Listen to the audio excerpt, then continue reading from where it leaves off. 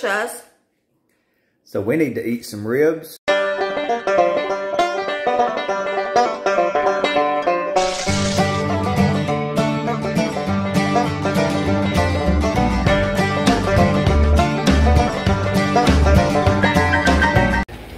Hey guys, we are making ribs today. All right, so I'm gonna clean these ribs up a little. I usually take a spoon and I get the fat loose. I scrape it and get it loose. And then I peel this membrane off the back. And usually if you don't get in a big hurry, you can peel it all off.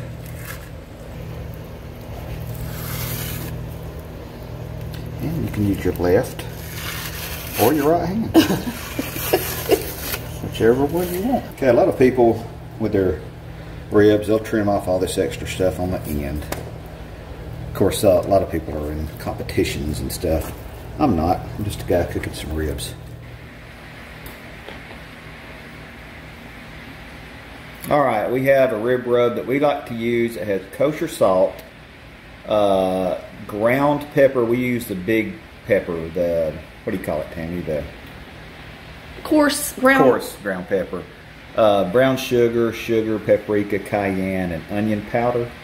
So we'll put the recipe for that on here. But that's our rib rub we like to use. If y'all wonder what the noise is, we're over here cooking more pork and cabbage.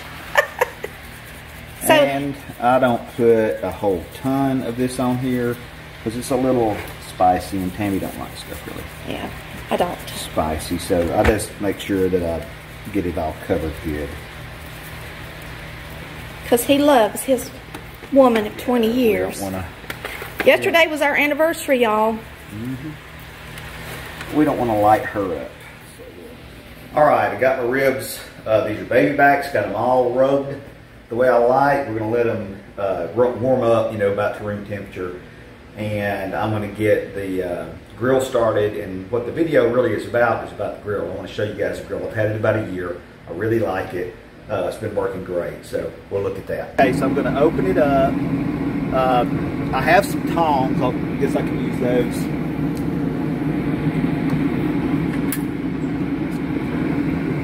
I'm going to put one rack down here, 2 racks up there. I want to try to put one down here that's easy to get in there. So I'm going to put this smaller one down here on the bottom. Right there. Okay, and I'm going to put these 2 bigger ones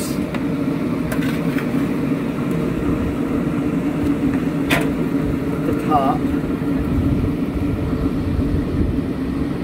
Actually, that's going to be touching the sides. So what I may do is go with the 3 racks. I've never done the 3 racks. No, I can get it on there. It'll be alright. This one. Okay, so I got them in here. I'm going to get it shut. It's 250, which really is not going to be 250. It's going to fluctuate, but I'm setting it at 250. So the hot part down here and then the cooler part up here, there's really not much difference between where those ribs are. So that's the thing I like about this grill is at this point I can leave it alone. All I have to do the rest of the time is check on the pellets, you know, and that'll be enough pellets. And sometimes when the pellets run through the auger, you'll start getting a hole there and you have to kind of fill it in. So I just have to check on that every few, you know, after about a couple of hours. But I don't have to do anything else. Okay, it's 4:30. I think we started about 12:30, 12:45, somewhere in there. Okay, so I'm going to swap out the ones on the bottom. They got about an hour left to cook, by my estimation. And these, I'm going to swap out with, let's swap them out with these.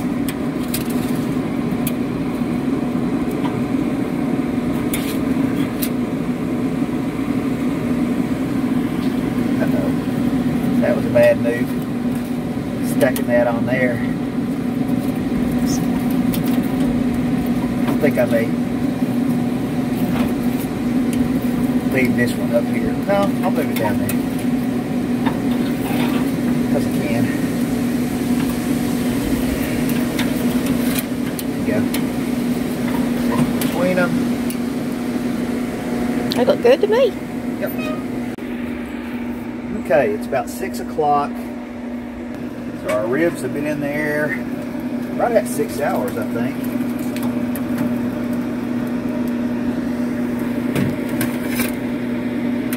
Three. Nice. Baby back rib racks.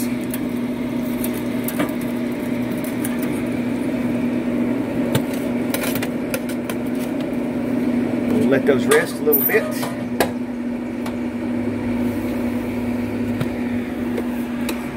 The one that we had on the bottom, you can see it's kind of burnt where that other grease was falling on it. I'm sure it'll probably be done more than the other two. Let's go eat. All right, we've made some potato salad, some deviled eggs with smoked paprika. I had to boil the eggs for the potato salad, so why not just devil some too? And we had barbecue beans last night, so I'm not warming those up. We're just going to have ribs, potatoes, and eggs. Yummy.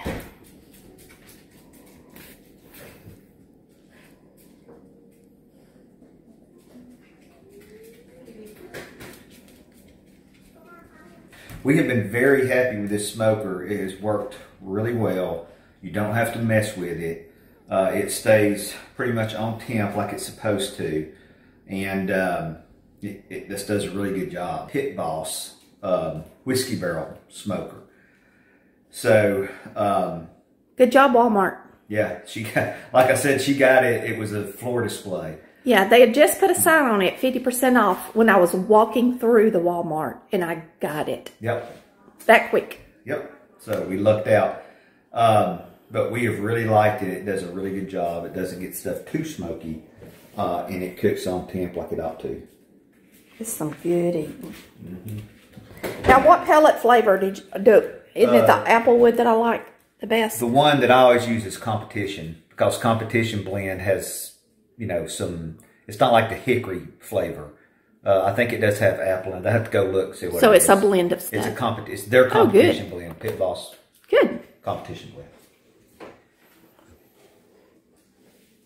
And we have just enough barbecue sauce left. Chris made barbecue sauce yesterday, so he's got some of his barbecue sauce left too. Have a good supper, y'all. All right, here's one of the ribs. He's going to lay me up another one. Look how juicy those are.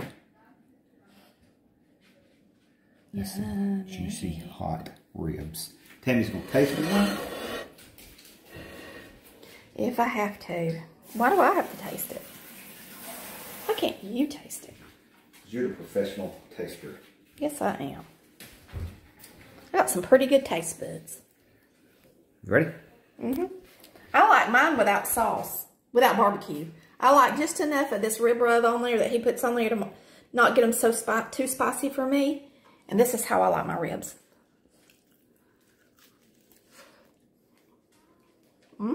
Perfect.